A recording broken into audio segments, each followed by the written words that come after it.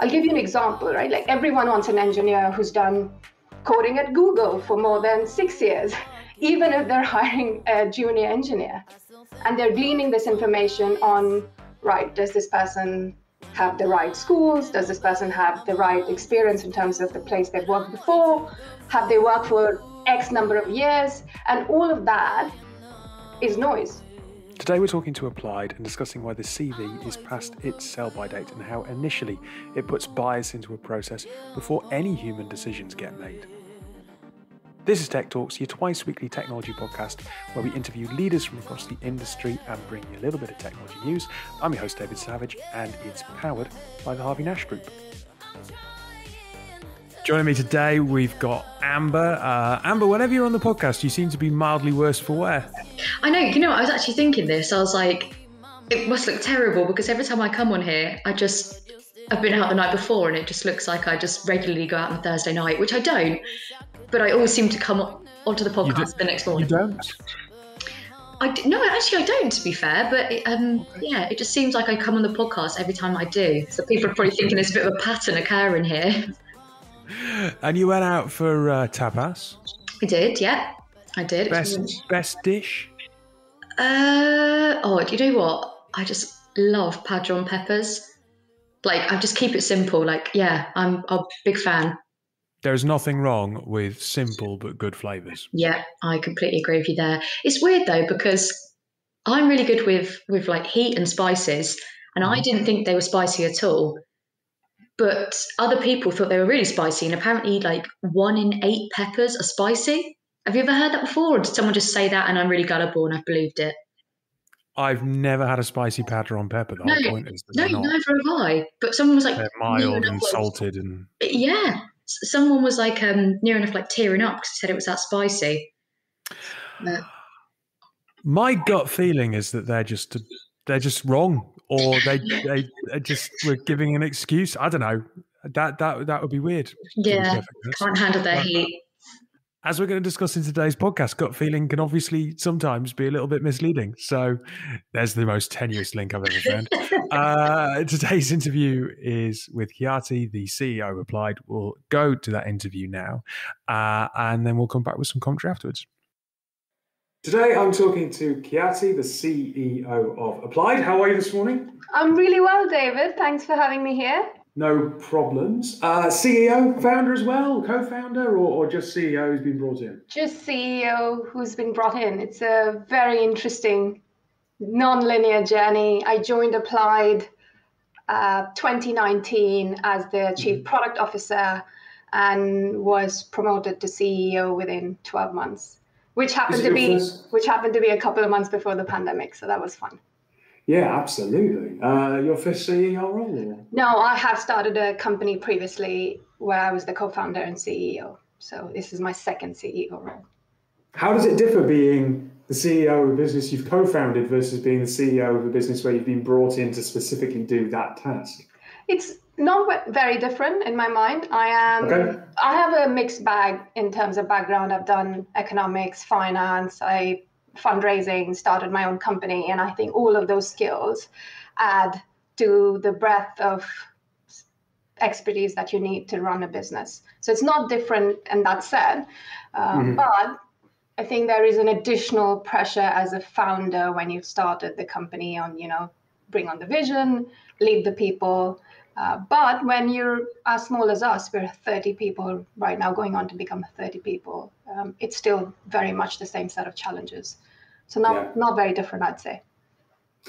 So before we get into anything else, we've mentioned that you are working at Applied. Who are they? Aside from being an organisation who are moving on to 30 people, what does the business do? So Applied pushes back against outdated hiring practices that perpetuate bias. We are re-architecting the whole process, and we empower leaders to create the best teams. So you can think of it as a framework for running the most predictive assessments to shortlist candidates, and then removing all noise, bias, and extraneous information from that process, such that each and every time you make the best decision for your company. In what sectors, or can it be applied to any sector, any kind of skill set? It's across the board. We've helped multiple kinds of industries and sectors, from consulting to government to construction. It works beautifully well for knowledge-heavy, white-collar jobs. So any kind of jobs that you can test on skills, we can do it. So someone listening might say, well, why do we need to re-engineer or re-architect the hiring process? Well, that's really interesting. I'm glad you asked that. And I'll step back. What do leaders of today really care about? They should care about two things. They should care about creating a world-class hiring process that gets them the best teams, so high-performing teams, and two, gets them the most diverse teams. Now, we have two problems in our current processes that prevents us from achieving that. Problem number one is there is barely any data, right? There is no data, if at all limited, to tell us what good looks like in hiring. Hiring has not been innovated in 100, 200 years. All of our processes look the same, even though the needs of the organizations and our society looks very different. Problem number two is all of the current processes we know are perpetuating historic outcomes and biases. So there is extraneous information, whether you look at a CV, a resume, a LinkedIn profile, a lot of information that sits there gives me no signal as to whether this person is the right person for that job. I'll give you an example, right? Like everyone wants an engineer who's done coding at Google for more than 6 years, even if they're hiring a junior engineer. And they're gleaning this information on, right, does this person have the right schools? Does this person have the right experience in terms of the place they've worked before? Have they worked for X number of years? And all of that is noise. And this is backed by data and science. This is backed by over 50 years of research that tells us all of that is noise. It's not predictive. So what is happening is those two problems are intertwining and giving us a consequence, which is we're quite often not building the best teams. And I'm going to take it far and say, if we get the right teams, we're lucky, because we're not using data to tell us what the right thing is.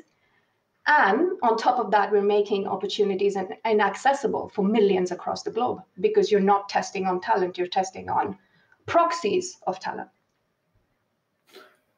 Okay, so I agree with this. And I also find it interesting because I'm an ex-hands-on contract technology recruiter. And my question has always been, fine, totally get it, you're right.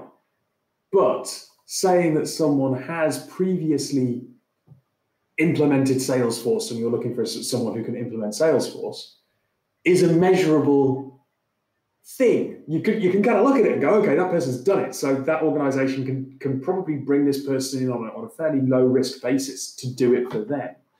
If you, and I get that then begins to bring those historical biases into the process.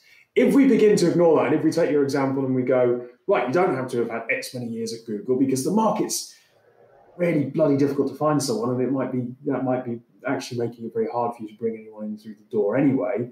How do you measure someone? Because there has to be some kind of quality control into, well, hang on, what does the person need to look like that we bring into the organization? If you throw away that empiric, yes, no, have they done this? How do you measure someone when there is pressure on time to hire and there are so many candidates out there and you need to be able to differentiate between them somehow? Brilliant question. Yes. It is an undeniably nuanced challenge, right? Finding the right team, right, best, great, it's all normative, but you're right. How do we match people? And Applied cares about the quality of match. So if I zoom out from the problem, we are actually proving that this works, right? The proof is in the pudding. Mm-hmm. We can say that of all of the hires done via Applied, and now we've had over 400,000 applications, hired about 10,000 people. This is all across the globe. We can say that our first-year retention rates are much better. In fact, our turnover rates are 5x lower than UK benchmarks. And that is the quality of the match. We care about matching people who are absolutely right for the job and will sit longer in the role and perform better in the role over time. right? And now I'm going back to your question about experience and proxies of talent. In the example that you chose, it's a perfect example because you could say actually that's Salesforce is a very specific niche skill that I want, and that's perfectly legitimate, and you should ask all of your candidates the same question and test everybody on Salesforce implementation, and that can be a skill. But if a person has acquired Salesforce implementation as a skill working at Google or somewhere else, it doesn't matter. If they've acquired that in 2 years versus 5 years, it should not matter. And what you're testing for is objectively the skill that they're bringing to your organization rather than what they look like on paper. And we're just saying all of the stuff that we actually test on today is proxy. And if you were to shift the lens on talent, you can test on skill, but glean the information that matters, which is in that particular instance, Salesforce implementation. So how does it look when you implement the product into an organization? Because typically the traditional thing is obviously like, you've got a situation where maybe you've got an internal talent team or you're working with an external partner like a recruitment organization, and a hiring manager receives 10 CVs on their desk and they kind of look through them, and at that point bias will creep into the process. In fact, it's already crept into the process from the internal recruiter or the external partner. But how does the product fit into this process to try and tackle some of those inherent issues coming in immediately? So the first thing, we advise you not to use CVs. They are just renditions of the past. The first CV was created back in 1400s and it's not fit for purpose anymore. Applied is a behavioral solution to a behavioral problem. We're changing the environment in which you take a decision. So you can think of it as, again, a framework that guardrails you such that biases don't creep in. And how do we do this in practice? In short, step number one, test candidates on what really matters. So it's not a pile of CVs landing on your desk if you're the internal talent team. You're going into your app and in our app and thinking of skills, and skills being a catch-all term for, attitude. In your example, some kind of previous experience of implementation of certain products per se. And you can think of that. That's the building blocks we can help you with as well. If you put in a job description, we match and predict skills that are required for that job, for example. So the building blocks start with skills, then the system can predict the kinds of assessments and questions you can ask based on that skill. And these are highly predictive questions that we have built over the course of the last 5 years. So that's step number one. What happens on the flip side is once the talent team has done this, it goes out to the candidates. And the candidates are witnessing a completely different experience than what is the norm. So there are no CVs to upload, there are no forms to fill. You are literally, as a candidate, answering 3 to 5 questions, which are predictive questions testing you for exactly those skills in a very objective manner. And once the candidate has answered these, it then goes to a panel of reviewers in the organization. And that's when the behavioral science mitigation kicks in. That's when we start anonymizing all these answers that have been written by the candidates, but we don't stop at the anonymization. We do several other mitigation processes, such as randomizing all these answers to prevent ordering effects, which is a behavioral phenomena that we see where people who submit applications towards the end of the process are going to get scored harshly. So there are lots of different kinds of behavioral phenomena that will enable biases to creep in, and that's just inadvertent. That happens to all of us, and we are providing the guardrails so that you can take the best decision, knowing that your gut is not interfering in the process. So that's all. Sorry, that's all at the initial stage of the process, right? Are you replacing the interview itself? Yes, so that's the initial stage, which is the selection and the sorting. Once all that happens, we give you a predictive, anonymized leaderboard of the top talented candidates. Yeah, and then we run interviews as well. Yeah, because I was going to say, interviews again are a place where bias can creep in. So how do you tackle that? Because, for example, and let's take a really random example, but I think it's a great one. In the music world, where you have auditions for people, say, to give an example that I know of that's happened very recently, because my brother-in-law is a musician, the Northern Symphonia is looking for a flautist, and they don't want to bias who they pick, so they invite a whole load of people in for an audition, and then they play behind a screen, so that the people who are making the decision on the player have no idea of the gender, of the ethnicity, of the age. Some people should question, should men and women be asked to walk into the room removing their shoes so that heels don't potentially give away gender, perhaps. But there is that kind of like, right, we're gonna put some physical barrier there so that it is just purely based on that person's playing ability and interpretation of the music versus anything else. How do you do that in the world of an engineer?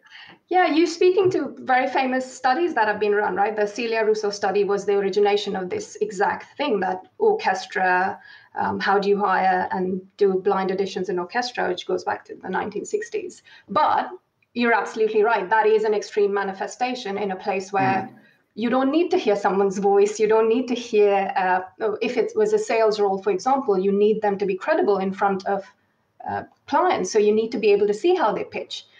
Yeah. So taking the music example, that is a very extreme example and manifestation of behavioral science and how you remove all sorts of extraneous information. But we've started on that process with our interviews. The very first step is at least ask structured questions.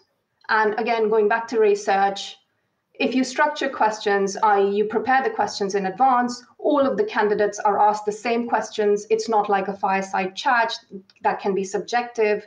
You have prepared in advance rubric that marks each of the candidates objectively. You're already starting to chip away at biases that prevent that, right? I've seen people where I go like, oh, I didn't really like the way he shook my hand, so I'm not going to call him for the next interview. You are not going to start removing biases completely, but we've started on that journey is where applied is. And the next step is, of course, how do we make it much, much better? No technology is perfect as it emerges, right? We're on an iteration path, and we are going to keep improving so we can mitigate biases to the extent possible. But what I want to bring us back is it's already 100 times better than the status quo. And that's what matters, because we're on a path and we're improving what exists. So the last question I wanted to ask, and that we're replacing what exists, is a great lead into this. You are fighting uphill against a deluge of an industry going in the other direction. I mean, look, LinkedIn adverts on the television, that advert with the guy who's growing a plant in his window, and it's kind of growing your network. And LinkedIn is basically, it's a digital CV. It looks pretty much like a CV, a LinkedIn profile. So how do you capture enough talent into your system to do this in your new way that re-architects the talent hiring process to a volume that gives an organization the confidence that you're going to give them the breadth of the candidates they need to be able to grow their business? Since you picked LinkedIn, I'm going to share an anecdote. We've been able to see, and I think this is quite wide knowledge, that programmatic advertising for job ads is not necessarily working in the way it was supposed to, right? So I have examples where we know a job ad, let's say it was targeted at men and women of a certain age, but the models were built such that it was optimizing for cost, right? So can I put the cheapest ads out possible to get as many people to see the ad? Therein lies the solution to the volume question, right? Get the ad out as wide as possible for the cheapest cost possible.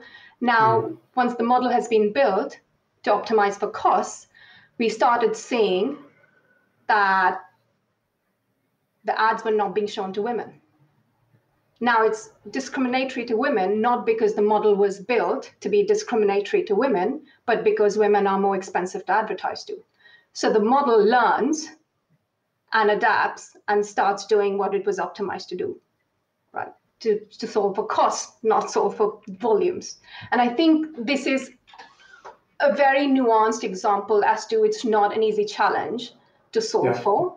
It needs years and years of iteration and learning and understanding how we build these kinds of models for volume.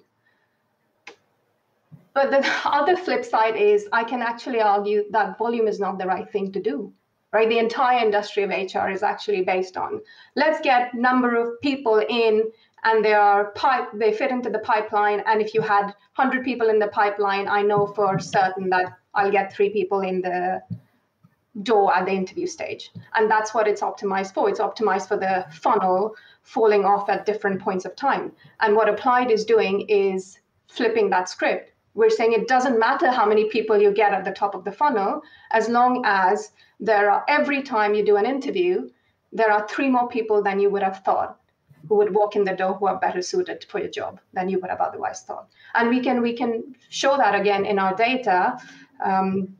Every time we've got to the interview stage, there are 3x the number of offers out there than were previously planned for, because every individual that comes through to the interview stage is exceptional because we've matched them really highly on the skills. Yeah. And so because any problem you can come at it from different angle, the volume question is so difficult. You can come at it from any angle. At Applied, we say, don't bother with the volumes, which is easy in a way, but really hard in a way because you're challenging the status quo. And I always say, like, no risk, no reward. So. Look, I think this is fascinating. I'm sure that there's plenty of hiring managers and perhaps chief people officers and heads of talent listening going, oh, okay, food for thought. So look, I really appreciate you giving some time this morning, Khyati. I hope that you enjoy the weekend, given that we're recording on Friday. And fingers crossed that the service begins to kind of catch on and rolls out across the industry. Thanks, David. It's such a pleasure talking to you. Right, Amber, you're a recruiter. You got to have listened to this and gone, do I agree? Do I disagree? How do I feel about this? Yeah, I did. It's really strange, isn't it? Because I think you raised quite a few like good points and obviously some good questions in there as well that I was sort of like thinking myself, because I think obviously there is going to be bias in that process 100%, and the fact that they're trying to cancel that out and sort of try and sort of destigmatize the process is amazing. But I think I don't know. I think it's so sort of set in its ways almost, isn't it? Like, people have a CV for an interview, people have a LinkedIn profile, as you said, which is obviously reflective of their experience. Naturally, if you're going to interview someone, you might look onto their first. I don't know. It's just a way that it's been done for such a long time. It's trying to sort of break those patterns and those habits. But I think, I looked at their website and stuff, sort of had a look through, and obviously a lot of the stuff she was saying, like, it does seem as though it's working and people are kind of embracing this new way of doing things. But I also kind of like what you said about like the band and like the screen.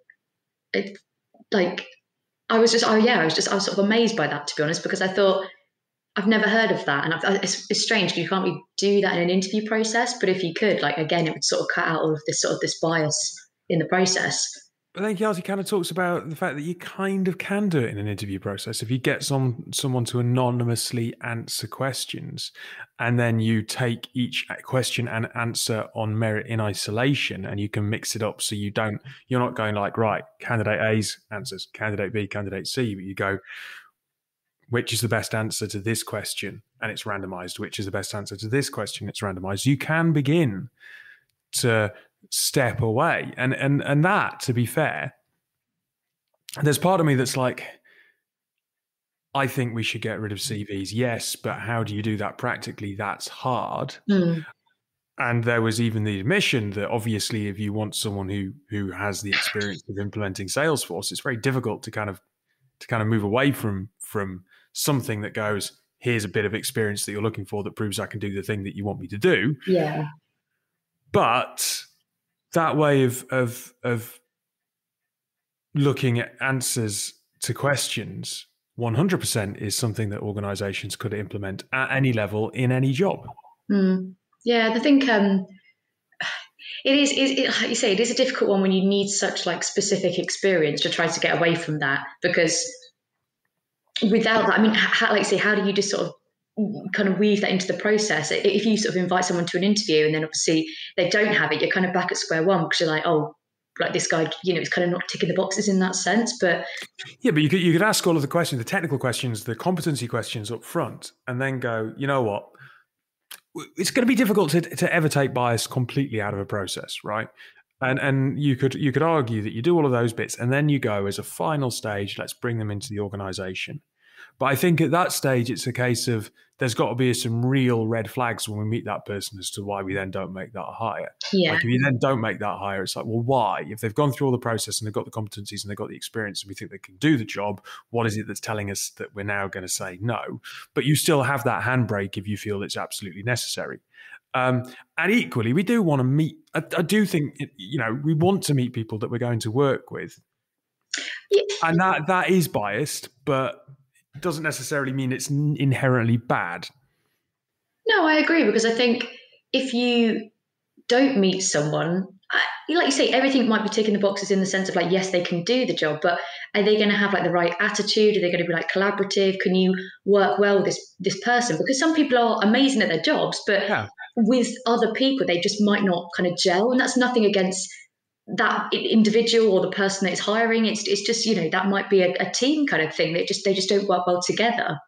And equally, the one thing that I think that this doesn't cater for is that last stage bit where actually there is an element of, does the candidate want to work with you? Yeah, that's very true. Because I always say that to candidates, it's kind of a two-way process, isn't it? Like, yes, they're interviewing you, and yes, they're going to have all the sort of the questions and be sort of, navigating that and sort of driving that. But equally, like you said, you have to ask yourself the question, like, do I want to work here? Do I like these people? So it's very much, it kind of works on both sides, doesn't it? But I think, like you say, I think that moving away from CVs is a good way to go. I've had interviews in the past, actually, like a long time ago, where they didn't use a CV. And it's kind of weird because it almost makes you work harder, because there's no, like, if someone has the CV in front of them, it's kind of like a prompt, isn't it? They have the information, they ask you questions, and then it kind of, it just sort of like prompts you to sort of to start that conversation and give a bit more detail. Whereas if there's nothing there and they just say, right, you tell us about your experience and you walk us through that, you have got to work a bit harder, and you've got to try and sell yourself in a sense, because there's just nothing to kind of fall back on. So I think it's a good idea. Like I said, I think just it's a difficult kind of step to make. Like it's bold, it's good what they're doing, but it is tricky to completely remove that from a process. I mean, there's part of me, right, that thinks that in our own organisation within Harvey Nash Group, when we're taking on new starters who don't have any experience of recruitment, why the hell are we using CVs? Because we should be hiring on potential. Like we should. I've taken on an intern this summer. I didn't have a look at her experience because it didn't matter, because it was all about, has she got the ability to assimilate information, to learn? Does she display enthusiasm? Piece of paper isn't going to tell me any of that. And it's kind of the same when we hire for our teams. No, I completely agree. I think there are certain jobs, like you say, when someone's coming in without experience, this job, obviously, for example, where it very much just comes down to like the work ethic, the, confidence, communication skills, all those sort of things, something that you just can't pick up from a piece of paper. So I think sometimes it's a lot easier, but then I think when we go back to the example, like the Salesforce job, when it's really specific, really niche skills, yes, obviously you can do like a technical test and stuff, but just having that there, first of all, it does make that process a little bit easier. But I suppose if you want to cut out the bias, then obviously it's not going to necessarily be easier, but obviously it is going to be a better, more diverse, sort of well-shaped process. Yeah, absolutely. Right, we're going to take a quick break, and when we come back in a moment, we'll talk about the return to an office and a hybrid environment, because it's not been discussed enough. A couple of years ago, Michael and Jacob, two friends from London, were both thinking about their consumption and sustainability as a whole. Michael, a professional footballer at the time, realised he had no options when it came to sustainable sportswear. Overconsumption and underuse was all too common. Hilo was born, a sportswear brand fighting for the planet by changing mindsets. They've started with a running shoe made with 7 natural materials, and the shoe can be recycled at the end of its life. As a company, they've offset their carbon to beyond zero, making them carbon negative. You can find out more about Hilo and support their mission at hiloathletics.com. That's HYLO. We support the Hilo movement. Right, we were both in London yesterday. We both have been out eating in London over the last 2 days. And you know what? It's really nice. And I think it's really nice because there's a little bit of a buzz about town. You go to like the little areas where people congregate and there is an atmosphere. But you walk around and it doesn't feel hectic. It feels like people are actually quite happy to be there because they're not being forced to be there every single day, right? Yeah, I completely agree. So I was quite pleasantly surprised, not for the reasons that they're doing this, but Apple have delayed their return to corporate offices until 2022 because of COVID cases. Obviously, not happy that it's because of COVID cases, but happy that where organizations are trying to make people come back to offices and go back to a pre-pandemic way of working, it's not happening. And I'm kind of looking around London, and I just wondered what your thoughts were on this.